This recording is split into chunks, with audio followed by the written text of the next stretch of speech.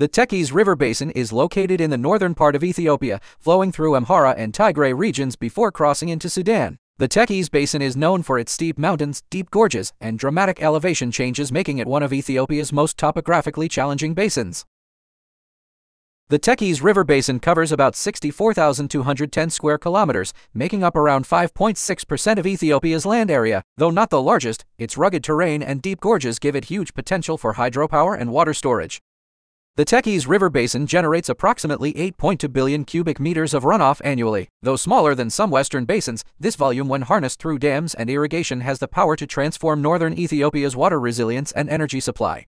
The Tekeze River Basin has an estimated irrigation potential of around 300,000 hectares, but less than 5% of this land is currently developed. This highlights a major opportunity for expanding agriculture in one of Ethiopia's most underutilized basins. Like, subscribe, and share for more insights into Ethiopia's water and irrigation development potential.